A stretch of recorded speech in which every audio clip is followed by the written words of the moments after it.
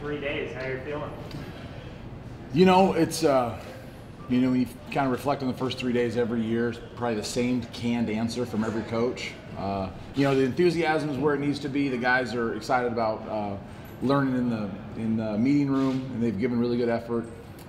Lot to clean up. It's pretty quiet the first couple practices just because the amount of offense, amount of defense is still fairly limited. So the enthusiasm is where it needs to be. A lot to improve on. And something Coach Wilcox told us down at media days, Evan's taken the next step in his development at the inside linebacker position. What in particular does that mean for you in seeing him develop? For Tat, it's been about just the consistency. He has really good tools. It's just about being able to strain in difficult situations, continue with the concentration that's necessary, and then like everybody on defense, we're always striving to improve our finishes. How is, after spring and now 3 days here, how's Coyne doing in the position switch? Is it everything working out the way you thought it would? Yeah, Coyne has a lot of banked reps, so he has a good understanding of what's happened adjacent to him from the will linebacker position, and it's really just a amount of getting him on the line of scrimmage more, with setting some of the edges and some of the different techniques we play at that defensive end position or the outside linebacker position, and then kind of dusting off some of the pass rush stuff that he has done in his past, but we didn't ask him to do a lot of it in the last 2 years. And so you're pleased with it so far? Yes, I'm pleased with Coyne as a player, and what he brings in terms of leadership in the locker room, and he's doing what we need him to do and what he expects out of himself. How does the skill set and responsibilities differ from the boundary outside linebacker to the field? The first thing we kind of talk about is where we want to play those guys in terms of how much space. The boundary is going to have limited space. I believe the last 3 or 4 years, 84% of every snap has been the ball's been somewhere within a yard of the hash. Not a lot of middle of the field in college football. So we have some space differences there, and then we'll have some different techniques. A lot of the guys that play into the boundary can play to the field. It's just kind of trying to find and really blend of the two players we have in there, what are the strengths and where do we intend to play them, and as much as what the technique is who's in there, who do we want to the field, who do we want to the boundary. How does that apply to good and bad? We're very comfortable with both of them. I mean, they can play right and left and let the ball dictate where the field and boundary is. So we're not overly concerned about who's going to play to the field or to the boundary with those two.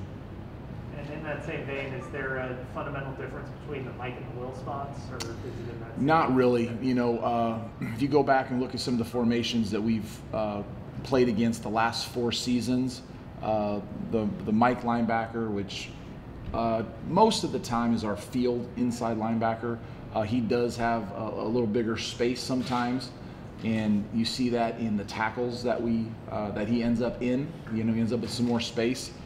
So the will linebacker is playing a little limited space, similar to what the rush is doing in 3-4. But again, we don't personnel it too much. They both the Mike and the Will share a lot of the same physical traits. Where does Tattersall fit into that scenario you just described? Yeah, Tattersall plays the Mike linebacker position for us, so which is traditionally the field inside linebacker, unless we find ourselves in a formation defense, and then the formation defense will supersede the field. How's his fall camp so far? He's doing well.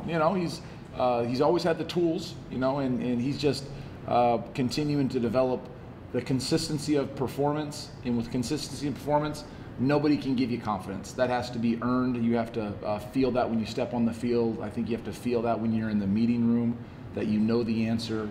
You have confidence in your body, and then you start seeing those plays come on film, and that's where the confidence is going to come from. How's it having Luke back? It's great. Luke was a very productive player for us. He's been great in the locker room throughout the entire time that he's been here. So it's been a big boost to have him back, and he's looking really good. Is there any question that he'll be available for game 1? Not that I'm aware of. I think Coach and Luke are probably having those discussions, but he's out there practicing with us, and we're practicing with him. The have Stanley in there in the middle. How is it having a true nose guard who's starting to really, flash throughout these practices? Yeah, that's something that, AB, Coach Browning, does a really nice job of identifying the guys that he's recruited and ultimately signed. And, there's several interior guys that we're really excited about. Stanley is one of those. He is very strong at the point of attack. He's picked up the game well, and he's continued to play physical, and we're excited about what the future is for him. Yeah, and you've used Jaden in there a couple times over the last couple of days as well. Is he a true nose guard type, or is he a guy who can move around from nose to knee to one of those 3-1 technique spots? I think Jaden can play a 4, a 3, a 2, a shade, or a 0. I think he can play inside the A and the B gaps. So we'll just continue to move him around and develop him, and Coach Browning has a nice plan for him. What are the responsibilities of your nose guard? What do you want out of that guy? We want a guy to be able to kind of anchor the interior part of the run game for us, and then be able to push the pocket in pass. It's not a position that, is real flashy. It is very blue collar. It is very grimy and dirty, and those guys need to really embrace the repetitive banging of that position of a center guard combo, and just continuing to try to dent the offense and try to be somebody that can hold kind of the A gaps and that center guard spacing from moving too much on the defensive line.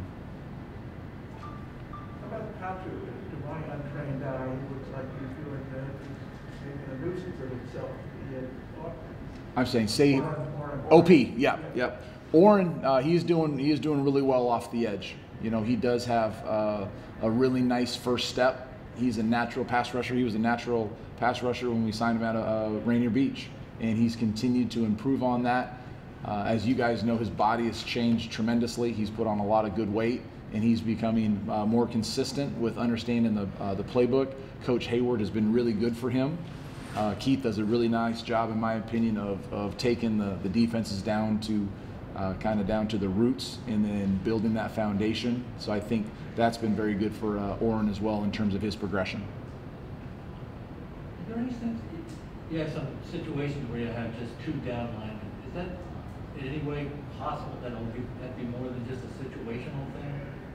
Well, I mean, that's really kind of our nickel defense. Yeah. We give those the 2 defensive ends, kind of based on their comfort level. Sometimes you'll see those guys play in 2 points. Sometimes you'll play them in 3 points. But that's nothing uncommon that you wouldn't have seen if you've been playing, watching our film for the last 4 years. There's a lot of times that you'll have in 4-down space and you'll have 2 guys hands down. I was just wondering whether that might turn into your base defense. We'll have the opportunity to, we have base defense, and the beauty of it is that I can make really kind of any defense we want to be the base defense. We have extensive defenses in both of our spacings, and we'll allow what's best for us and what's the best matchup versus the opponent to kind of be the base defense for the week.